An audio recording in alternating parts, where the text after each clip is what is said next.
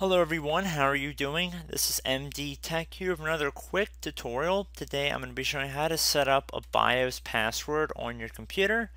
Now, it doesn't really matter what version of Windows you're running, but I'm going to be just going over a brief tutorial of how to set up a password protected BIOS.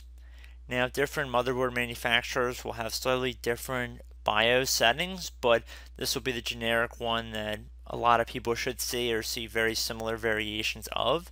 So we're going to go forward with setting up a password. So we're going to restart our computer to get into the BIOS. So whether you have to hit the F2 key or the delete or escape key in order to access the BIOS, you want to get into it. Since I'm running on a virtual machine, I have to tap the escape key, but it'll be different depending on your motherboard manufacturer.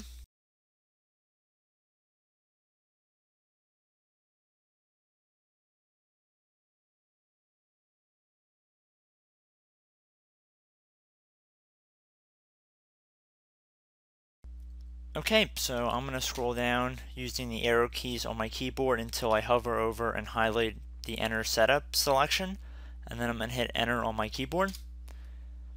Now with the BIOS open, I'm going to scroll over until I get to the Security tab using the arrow keys again.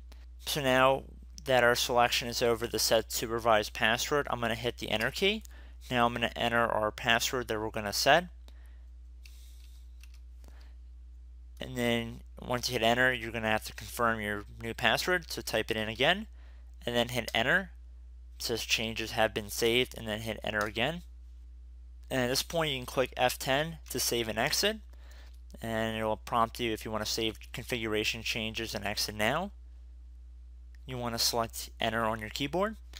And now if I try and re-enter our BIOS settings as the computer is restarting, I see that I have to enter our password.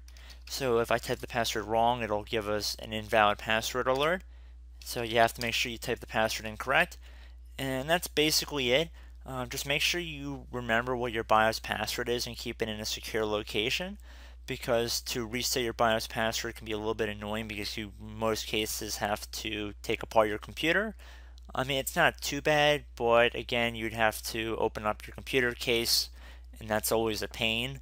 So I'd highly recommend you keep this password in a secure location. It's not exceptionally easy to reset it. So with that in mind, I hope you guys enjoyed this tutorial, and I hope to see you in the next video.